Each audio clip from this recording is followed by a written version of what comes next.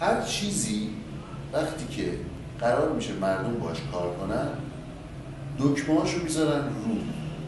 مثلا این تلفن دکمه‌هاش روه، زیرش نیست.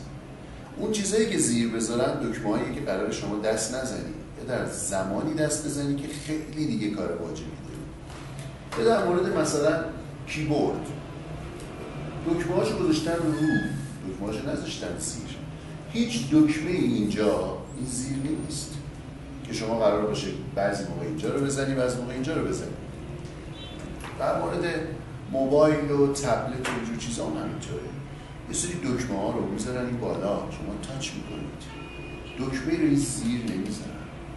حالا من از شما یه سوالی دارم، چرا در مورد لپتاپ باتریشو گذاشتن زیر؟ برای اینکه شما این باتری رو در نیاری، برای اینکه بهش دست نزنی.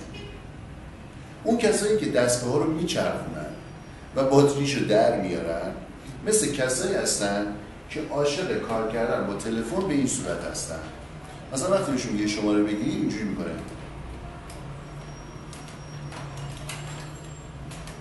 این طبیعیه به نظر شما؟ نه. زمانی که باتری لپتاپ رو در میاری یه جرقه خیلی ضعیف بین تمام پین‌های فلزی این باتری که اینجا قرار داره و خود باتری اتفاق میفته. هر بار که این جرقه رو میزنه کسری از حالا واحد اندازه‌گیری توان باتری از توان باتری کم میشه و خبر بعد این که داری این ریسک رو میکنی که ممکنه لپتاپت یه دفعه بسوزه یا بخشی از مادربردش آسیب بخوره.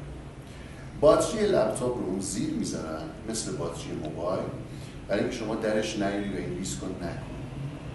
روش استفاده از باتری اینطوریه که باید نگذارید شارژ باتری کمتر از 10% بشه و وصلش کنید به شارژر و زمانی که قبل از رسیدن به 100% دوباره شارژر رو بکشید از باتری تا باتری زندگی کنه اصطلاحاً و عمرش بالا بره. مثل موبایل، باتری موبایل من سال 5می که کار میکنم باهاش و باتری لپتاپ هم سال 6می که باهاش کار میکنم. دلیلش اینه که اجازه میدم باتری شارژ شه خالی شه، شارژ شه خالی شه. اگر باتری شارژ مطلق شه یا اینکه خالی مطلق بشه اون باتری دیگه آروم آروم فاسد میشه. لطفاً در مورد وسایل الکترونیکی بروشورش رو بخونید به جای گوش دادن به آدم‌های بی‌سواد.